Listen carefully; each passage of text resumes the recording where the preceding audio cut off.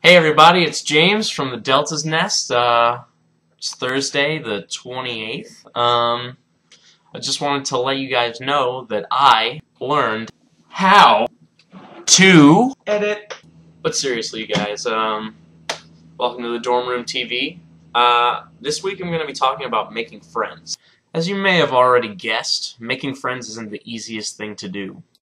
Especially if you go to school out of state, and the only person you know is your roommate, and they're not there. David? Nah, that has nothing to do with it, actually. What does matter is the people you choose to talk to, or avoid.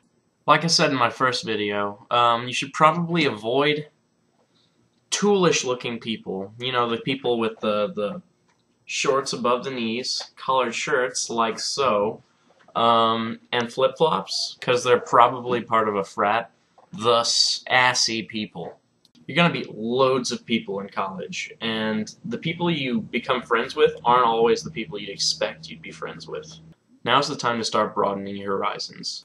You know, don't base whether you can have a friendship with somebody based on the way that they look, or the way that they act, because they can be completely different people when they're not around lots of other people.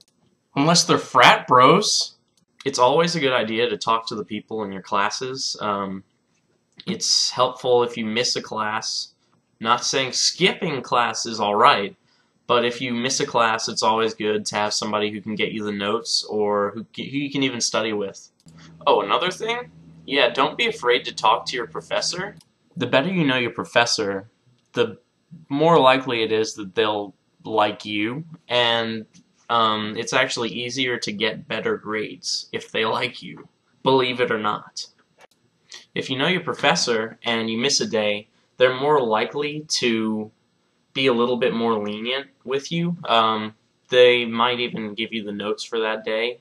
Also, they tend to be nicer to you in class if you know them. For example, my first week of school, I actually missed my chemistry lab, which turned out to be a really bad idea because he was upset with me because I didn't let him know that I wasn't going to be in class, and I had to check in and do this safety seminar thing, and, well, to make a long story short, I didn't really get much out of the safety seminar, the shortened safety seminar, and I forgot to wear long pants to my first actual lab, and I was kicked out as a result. That next week, I emailed my teacher. I mustered up the strength to email my professor, and when I got into lab the following week, he was actually extremely nice to me, and he apologized for being so strict.